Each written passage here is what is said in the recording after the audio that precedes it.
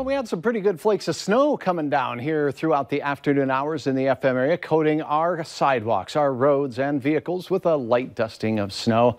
Hey, it's well, Luther Family Ford Weather Kid Night, and Avery Eller joins me all the way from the Ada Borup School District. Come on out here, Avery. Tell us a little bit about yourself. How old are you, young lady? 10. 10. And what grade are you in? 4th. Now, in 4th grade, do you have a favorite subject to study?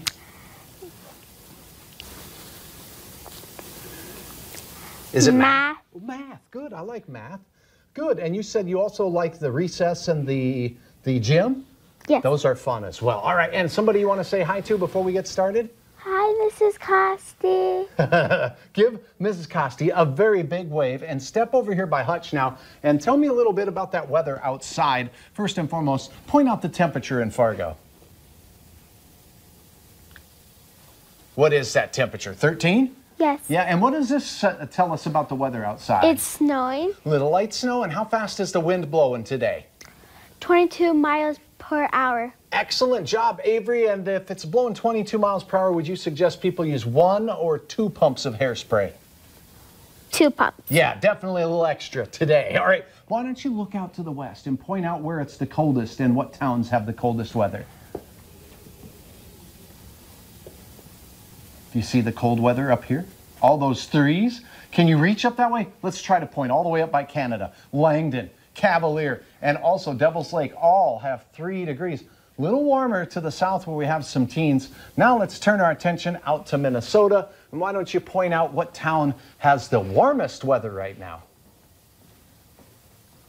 What town is that? Do you know? Bemidji. Bemidji? Bemidji. Bemidji's 21. They're the warm spot right now. Now, what is this? Describe to everybody what you see on this map. The gray spot is clouds. Good. The light blue is snow. The dark blue is actually heavy snow. Very good. So that's how we tell with the colors on the radar where the light snow is and where the heavier snow is. Take one step back towards Hutch and tell me a little bit here about what towns are seeing some snowflakes right now. Can you read those? Ada Borup. Good. A little bit of snow moving through, and the dark blue, as you so aptly mentioned, is a little bit heavier snowflakes. We also have some snow that's exiting down towards South Dakota in the Britain, South Dakota area. Now we have other colors for other types of precipitation. What's the green? Do you remember? Rain. A lot of rain along the southeastern United States. Here's our forecast. The clouds move south and the cold air moves in. Temperatures will be below 0 tonight in the far north. Then if we sneak over this way, Avery, and point back to the east, we can see north winds will be blowing as we go to bed tonight. And that's going to kind of pull this Canadian air southward. Do you see our temperatures go down? How cold do they get first thing in the morning? Pick out 1 or 2 places and just tell us. In Fargo. Yep, -5. -5. Good, you did it. Now, And what about this number way here, like Langdon? -19. Now, is that cold? Yes. That's super chilly. You're going to need a big jacket for that with wind chills that are going to be ridiculous up there. Probably 35 to 40 below first thing in the morning at the bus stop up near Canada. Now, does it look cloudy in Fargo or does it look sunny with the grays on here? It actually looks cloudy and sunny. Right, a little bit more sunny up here where the temperatures are cold. And at lunchtime tomorrow, we're still pretty chilly out there with temperatures around 0. And then after school on your Friday, does it look like a good evening to get out and play a little basketball?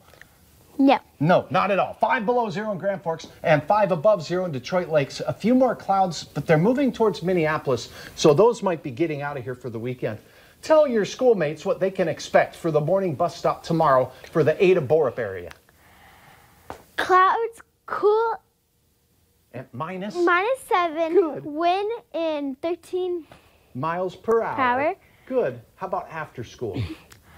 Some sunny, cool, -3. Wind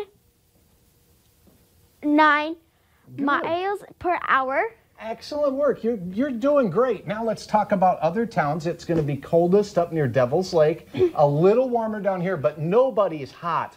Even out towards Bemidji. What's Bemidji's temperature right above your head? It's 8.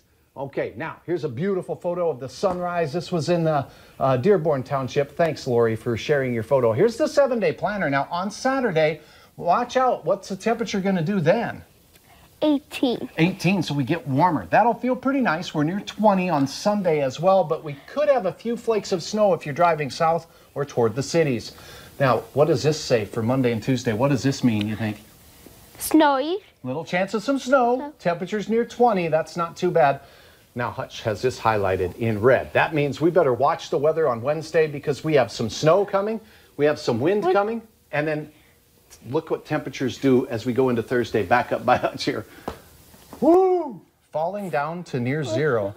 Yeah. All right, Avery, follow me. You did so awesome, and I can tell that you kind of like studying a little bit about the science and the numbers. I can tell you like your math. Good job.